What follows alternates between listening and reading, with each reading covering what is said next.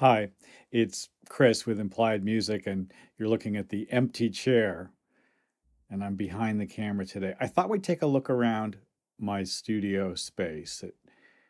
It's evolved over the years, and I may have too much stuff, but it might be interesting.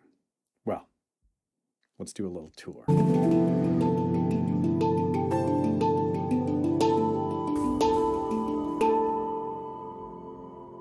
So, my studio is in what is, I guess you'd have to call it, dining room of my home.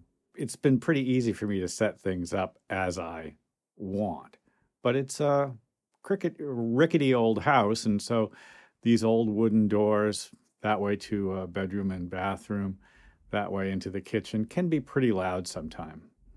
I don't mind that much. And you're looking at an untreated corner with hardwood floors. My Mojo 61, a little Fender amp that I like. My desk is set up 3 feet away from the wall.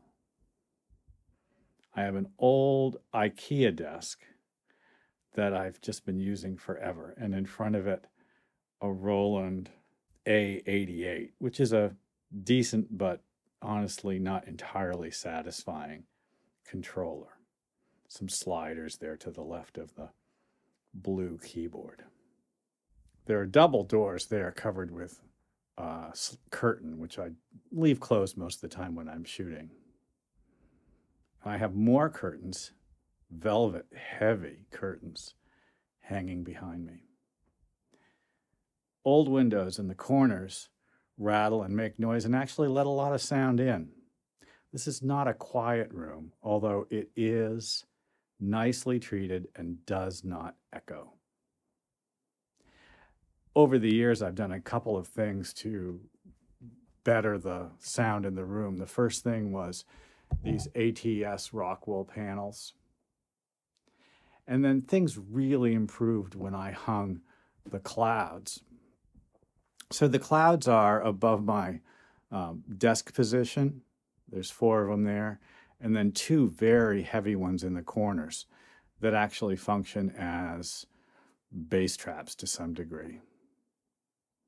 Let's go over to the desk and take a look at my setup there. So this is kind of what I see an awful lot of the day. The A88 is, as I said, a acceptable controller, and I have to supplement it with the little Korg slider module there, which is another USB module. This is, we're looking at an iMac Pro that's maxed out and is a powerful computer that's done me pretty well. Eventually, probably it will be replaced. But in the meantime, I'm fairly happy with it. I run Logic and Digital Performer when I'm working in Picture and occasionally Ableton Live, as well as just hosts of plugins, of course. My audio interface is an old Motu 828X. It's adequate.